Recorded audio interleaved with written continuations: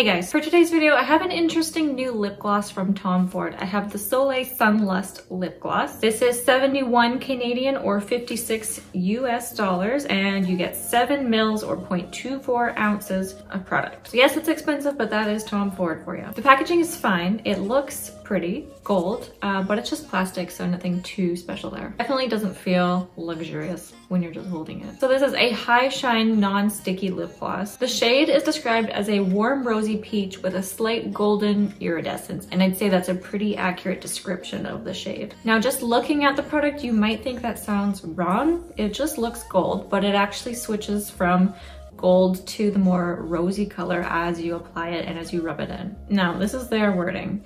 Encapsulated pigments that break down on application, helping the color transform before your eyes.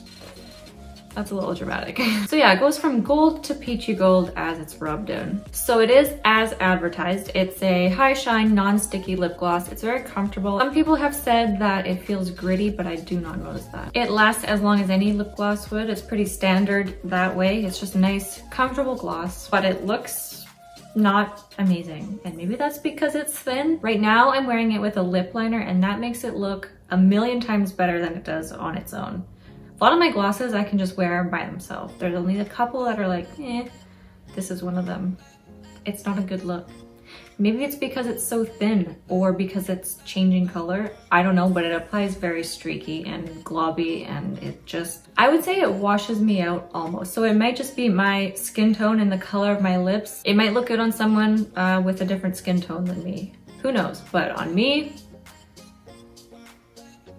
no. It just looks bad. And it's so disappointing because the swatches look beautiful. I love it in theory. Gold to like a peachy, warm rose gold. Sounds amazing. Looks really bad. I'll show you what it looks like on my lips by itself. It honestly doesn't look horrible, but it doesn't look good. It's nothing that I would ever choose to just wear by itself when I have a bajillion other lip products that I could wear and they look good. If I want to make this look good, I need a lipstick or a lip liner, at the very, very minimum, like a line around the outside of my lips. And then it's like, what's the point? Because then you're just putting a little bit of glitter on top of your lipstick.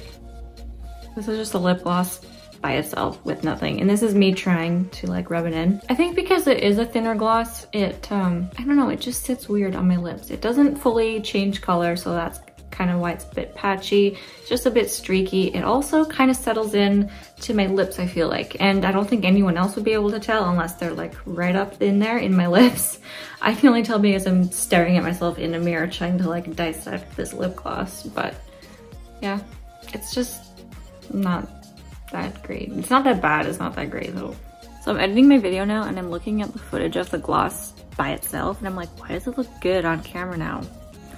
But I guess that's just the ring light for you. So here it is in natural lighting. Hopefully you can kind of get a better idea of what it looks like in real life. So for me, it's not worth it because if I'm spending $71 on something, I would like to be able to just wear it by itself and have it look nice. That's no fault to the product though, maybe, because it is very comfortable. It's a nice formula and maybe it looks nice on other people, just not me. But honestly, it's pretty gimmicky for Tom Ford, is it not? Like, why does it have to change color? Why can't it just be the color that it's gonna be? You know? I don't know. I think it's just a way to make people buy it. But I mean, it worked on me. I bought it. I was like, oh, it changes color. Let me try that out. But Tom Ford wins this one. Let me know if you'll be trying this out. Let me know if you have tried it out and if you love it. I want to know if it's just me that it looks bad on. Maybe it looks good on other people. I don't know. Anyway, thanks for watching and I'll see you later. Bye.